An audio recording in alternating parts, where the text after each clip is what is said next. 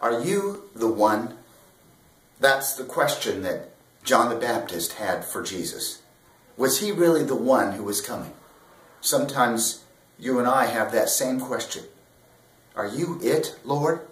Is this what's going to be? Are you really there for me?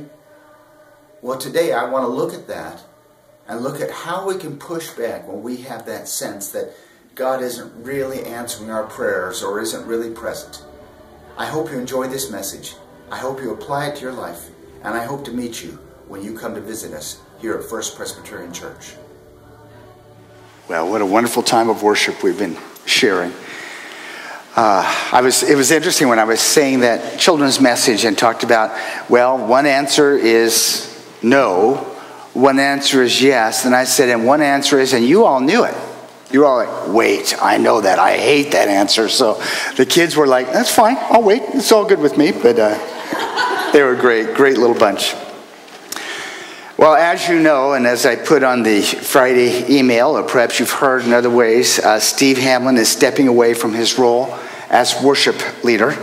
And that's going to be a big change for us. And we, of course, wish Steve and Helena our best. And we're going to celebrate their ministry with us on the 22nd of June. I'm going to pull the second service back about a half an hour so that we can have a time there to lift him up and lift those two up and all that they have done for this church. But of course, it's been on my mind a lot, and things like this happen. But in every case that I've experienced where something like this happens, it's a little difficult to see around the corner to the next thing that God has for us. And you might say this church has had to wait to see what is around the corner for the last several years. So we're going to do our best work and pull together a team to review candidates. And I know God will be faithful to us. But there are times when I find myself wondering, is this really the plan, Lord? Are you sure you know what you're doing? And that's pretty much how John the Baptist felt in our text today. John the Baptist, for us, he's someone that stands on the fringes of the story of Jesus, as far as we're concerned. He's like the crazy uncle that visits now and again. He's a hardcore camper with a strange diet and wild eyes. But in Jesus' day, he represented a movement towards this whole country coming to a deeper faithfulness to God. And so his advent, his existence, his life was so important. It is steeped in miracles. I mean, in the Gospel of Luke, the miracle of his birth is sitting right alongside the miracle of Jesus' birth. And we can just imagine these two cousins growing up together, playing together as children. And somehow they both became aware that God had given them a greater mission in life. Well, John is the one who gains notoriety first. And he takes an interesting road. He leaves proper society and enters into the wilderness, dressed in skins and eating locusts. There's some debate, is it the actual bug's locust? Is it paws from a locust tree? But in any case, you know, it's pretty weird. He delivered fiery sermons about the axe being laid at the root of the tree, and that their baptism, they would come for repentance. He says, bear fruit that befits repentance, then come and be baptized. In other words, his message to all the people was, you had better shape up. And his message was to every stripe. He spoke to tax collectors. He spoke to sinners. He spoke to Pharisees. And it turns out he spoke to princes and kings in palaces. When Herod the Tetrarch divorced and took his brother's wife, Herodias, which had a nice ring to it, Herod and Herodias. But there was a catch. Since she divorced Herod's brother to marry him, this marriage was considered incestuous. So John would not stand for it. This is what we read in the 3rd chapter of Luke. But when John rebuked Herod the Tetrarch because of his marriage to Herodias, his brother's wife, and all the other evil things he had done, Herod added this to them all. He locked John up in prison. And since then, We're now in chapter 7. Since then, he has languished in prison. As the months and even years have passed by, this man who was so sure that God was going to upend their world through Jesus, he didn't see the prison doors swing open. He didn't see the revolution. He didn't even see that his captors looked nervous. As he sat there, he must have thought about the things that he used to say about Jesus. But one who is more powerful than I will come, the straps of whose sandals I am not worthy to untie. He will baptize you with the Holy Spirit and with fire. Where's that fire now? John looks out his prison cell. He looks at his chains. He looks at his predicament. He looks at the world around him. And he starts to wonder, did I make the right call? I mean, I love Jesus. He is amazing, but is he the one? Our text comes with that question.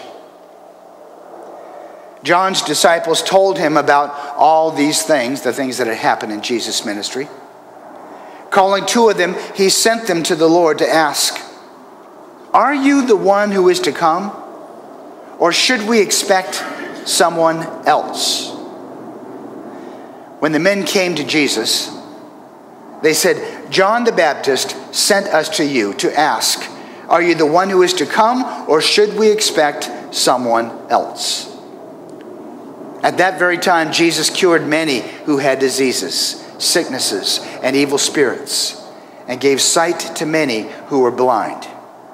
So he replied to the messengers, "Go back and report to John what you have seen and heard.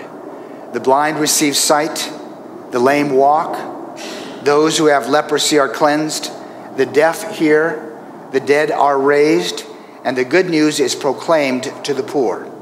Blessed is anyone who does not stumble on account of me." After John's messengers left, Jesus began to speak to the crowd about John. "What did you go out into the wilderness to see? A reed swayed by the wind? If not, what did you go out to see? A man dressed in fine clothes? No, those who wear expensive clothes and indulge in luxury are in palaces. But what did you go out to see? A prophet? Yes, I tell you, and more than a prophet. This is the one about whom it is written, 'I will send my messenger ahead of you, who will prepare your way before you.' I tell you, among those born of women, there is no one greater than John. Yet, the one who is least in the kingdom of God is greater than he." All the people, even the tax collectors, when they heard Jesus' words, acknowledged that God's way was right because they had been baptized by John. But the Pharisees and the experts in the law rejected God's purposes for themselves because they had not been baptized by John. Let us pray.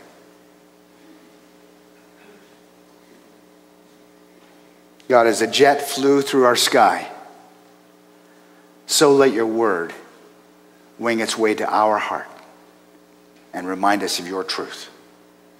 In Jesus' name, amen. I don't know why the Lord has given me two messages in a row that speak to the struggles we have in faith, but here's my guess. My guess is that the Lord wants to speak to you along these very lines. Last week I talked about the question that never goes away. And for some of you, it was a very powerful message. There isn't one of us who hasn't struggled with the question of why from time to time.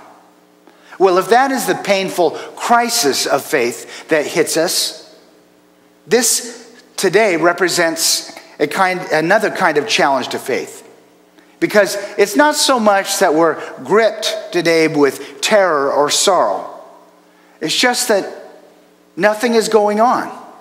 We're ready for signs and wonders. We want a bolt out of the sky. We have prayed and asked the Lord to change a heart or fix a situation. And even if we're forced to admit it, we will admit it. We have prayed for a parking place to materialize. There's less of that here than there was in LA, but it happens. And still nothing. Our life is not the book of Acts. It's more like the book of sits and waits. And John the Baptist was feeling something similar. Where is that fire that Jesus was supposed to bring? Finally, he just can't bear it anymore. He needs some kind of confirmation. He has disciples who attend him there in prison. They bring him food and news and continue to lead what must have been a vast following for John. And he finds two of these folks and he sends them on a secret mission. Off they go with orders to speak to Jesus. And the question is, are you the one who is to come, or should we expect someone else? And if I expand John's questions for us today, this is how it sounds to me. Is there something more I don't know about, Lord? Am I supposed to keep going on like this day after day, or is there some kind of change that is in the offing? Lord, are you the one because it doesn't seem like much is really happening? Maybe these disciples, when they did get to meet with Jesus, maybe they did more than just ask their question. Maybe they poured out their hearts. Do you know what it's like to see John, the guy that you've known all your life, that we have followed for years?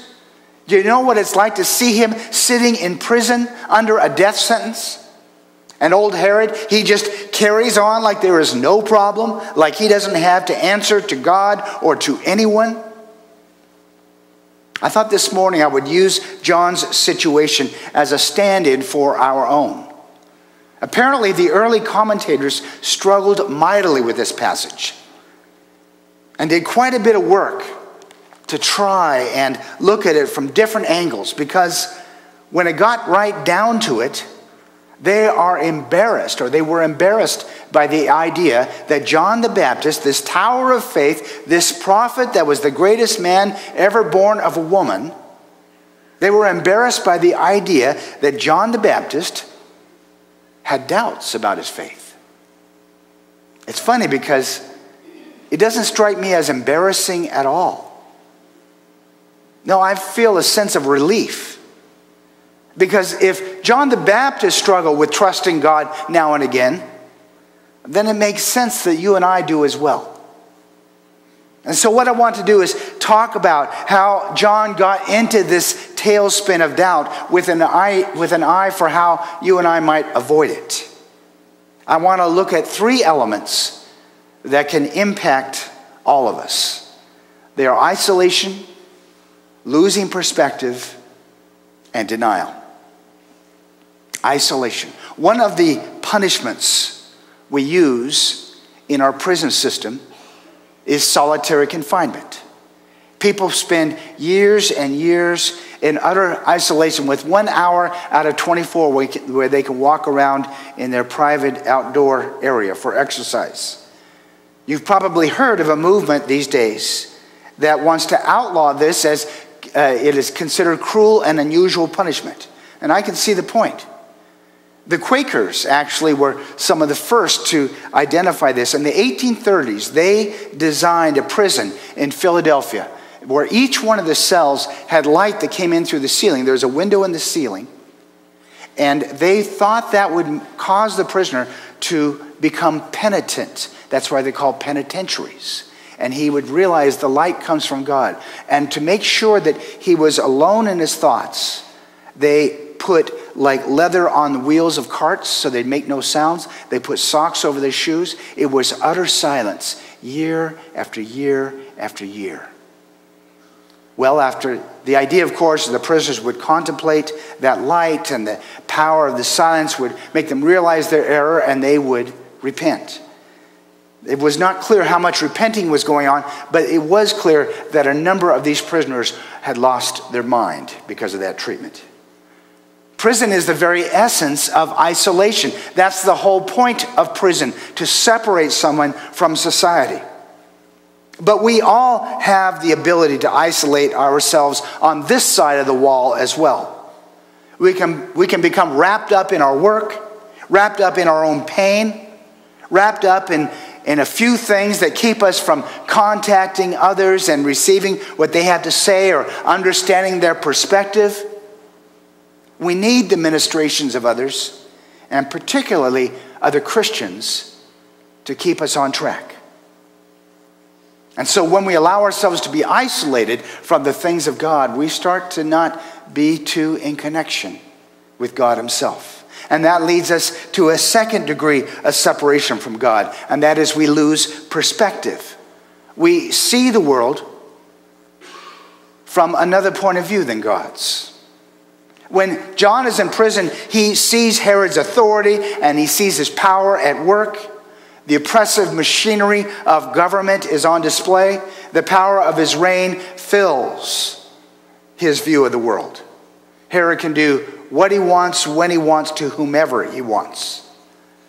And when we get isolated from the church, and we get isolated from the things of God, we are also bombarded every day from the perspective of government and news outlets and opinion makers. The markets demand our attention with their moment-by-moment ups and downs. The latest crisis in our life rushes in to say it is the most important thing, until the next crisis pushes that one off stage to say it is, in fact, the most important thing. And John must have watched Herod, whose entire life was seen as a mockery of God, getting away with everything. Nothing really happened to him.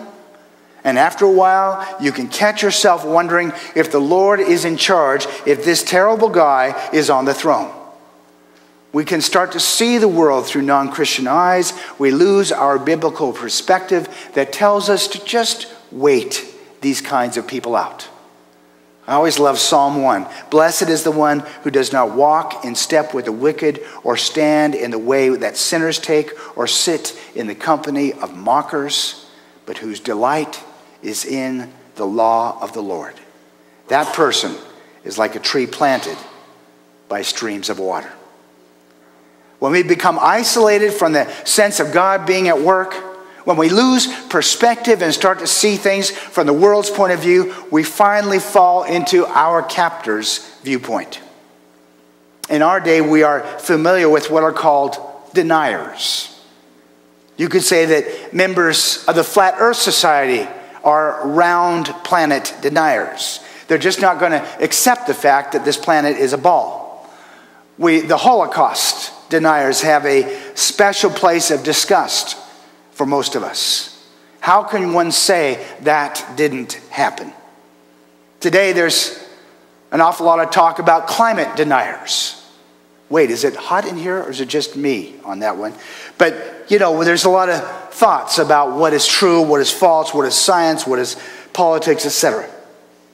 We can get to the place where we deny the everyday existence of God. In our passage today, Jesus lays out a picture of all he is doing. He says, the blind see, the deaf hear, the poor are cared for, the dead are raised. It is a great list of miraculous things. It is a great answer to John's question. But if you go back to the very opening sentence of our passage, you can read these words referring to all that Jesus had done. Our passage begins by saying, John's disciples told him about all these things. All those things that Jesus told his disciples, John has already been informed about them.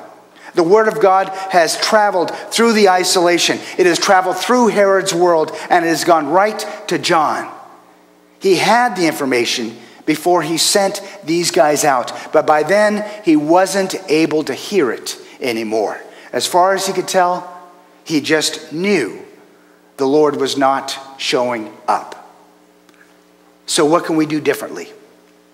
We can decide that we will trust God to work even if his plans are not fast enough for our liking. Even if we feel like we are waiting for too long a time. Even if life feels sometimes like solitary confinement. Cindy and I have this great story about a friend of ours named Suzanne. And I knew her through a little work at Yakima First Presbyterian Church that I had done. And Cindy knew her through the same thing. And she kept these long lists of prayer concerns. And she would lift these people up. And it so happened there was a reunion of Cindy's singing group, and I came back there to be with them all. And so we were all gathered together at this church, and after it was over, a great celebration, and people came up and were greeting us, and Suzanne comes up, and she greets Cindy, and she says, I know about your divorce. I know some of the hard things you've been going through, and I've been praying for you so much. And then she sees me. Oh, Stuart, I was so sorry to hear what you went through in that divorce, and I just want you to know I've been praying for you. It's so much. And Cindy says, well, we're engaged. And she's like, oh, a twofer. I love that, You never know how God is going to work and how He's going to answer your prayers. So we can decide we're going to trust God even if His plans are not so obvious to us. I imagine that Jesus listened to John's disciples for a good long time. And somewhere in the middle of their complaints, Jesus says, here is what is happening. You think nothing is going on, but let me tell you, all around me, every week and every day, it is just as Isaiah predicted. The blind receive sight, the lame walk, those who have leprosy are cleansed, the deaf hear, the dead are raised. That young man who has just given you life and name, that happened last week. The good news is proclaimed to the poor. It is all happening right now. And if you have eyes to see, it's all happening today as well. Young people are discovering that there is a God who loves them. People in the hospital are healing up and thanking God for what He has done. The truth of the resurrection is changing lives day after day after day. I had the chance to go speak to John Fairman this week. I met John the second day I was working here. My second day in my office, John Fairman came in to tell me that he had 2 months left to live. And he has begun the chemo treatment. Well, it's been a little longer than then. And when I visited him, it turns out his white count was up, his red count was up, and he is doing, the cancer cells were at bay right now. It was a banner day. But of course, there's no denying that he is sick and that someday he will pass. But how does John see it? He sees that the Lord has been so gracious to him, has been so wonderful to him, and has been so faithful to him over and over and over again. I don't care what you're facing, God is still at work. If He's at work in John Fairman's life, He's at work in yours too. Jesus sends John the Baptist's disciples back, but He sends them with a warning. Blessed is anyone who does not stumble on account of me. The word there is scandalon. It's the word that we get the word scandal from. Other translations read this: blessed is anyone who does not take offense on account of me. Later, the Apostle Paul will use a form of this same word to write, we preach Christ crucified, a stumbling block or a scandal to Jews and foolishness to Gentiles. But to those whom God has called, both Jews and Greeks, Christ the power of God and the wisdom of God.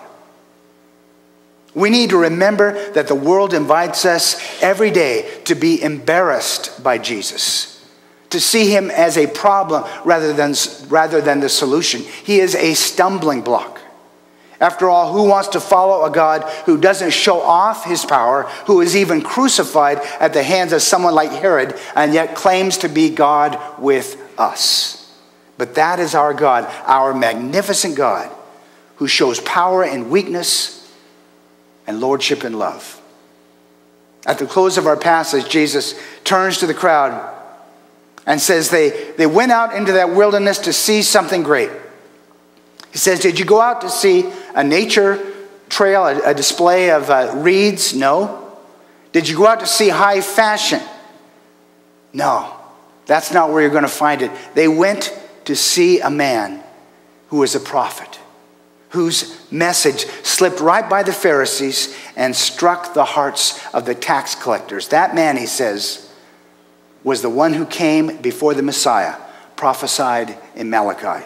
He was the voice crying in the literal wilderness. I love that Jesus affirms John even in his doubts. And I believe He affirms you as well. He understands your frustration with things moving slowly, and He realizes that you can get isolated and start to lose your focus. He realizes that you have doubts at times, and He reminds you and me to not give in, to not allow the world to shape us along its own lines. Do not be conformed to this world, but be transformed by the renewal of your mind, we read in Romans. Jesus goes on to say that the least in the kingdom of God is greater than John. And why is that? Because we have the privilege of seeing heaven's plan through the life of Jesus. we are able to see that he truly is the one. He is the Lord of all. Paul captures the majesty of Christ when he writes to the Ephesians, in him we have redemption through his blood, the forgiveness of sins in accordance with the riches of God's grace that he lavished on us. With all wisdom and understanding, he made known to us the mystery of his will according to his good pleasure, which he purposed in Christ to put into effect when the times reach their fulfillment, to bring unity to all things in heaven and on earth under Christ. That is our Lord. And today, if you are wondering if he is the one, if you have stumbled a little on his greatness because it seems like everyone else has the power, if you have been isolated from his truth, it is time to go to him and ask him face to face if he is the one.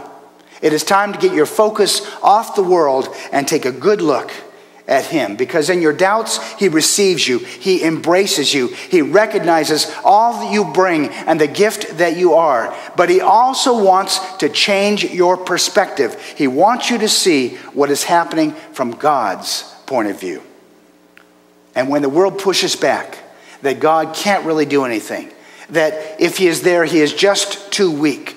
When that happens, Jesus' warning comes to mind to not stumble over him, but instead take him fully in as your Lord once again.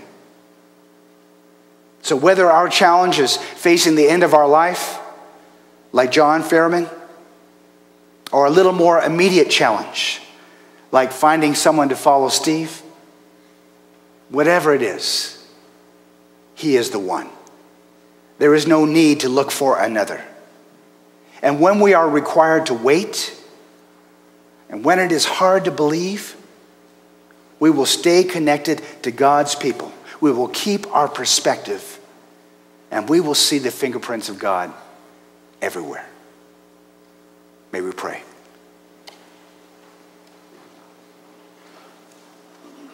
God, for any man or woman who today feels as if their life is that prison where they're locked away from you and your purposes, God, I pray that you would open the cell, that you would break the glass, that you would do whatever it takes, that they might find you and care and know that you care for them, and that you truly are the one in the midst of whatever challenge they are facing. So we, God, lift up your name. And as we take up this offering, God, we ask that you would use these resources for your kingdom, that more and more might know that you and you alone are the one. We pray this in Jesus' name. Amen. Nice little present. Would you all please stand and hold hands in the pews and across the aisles?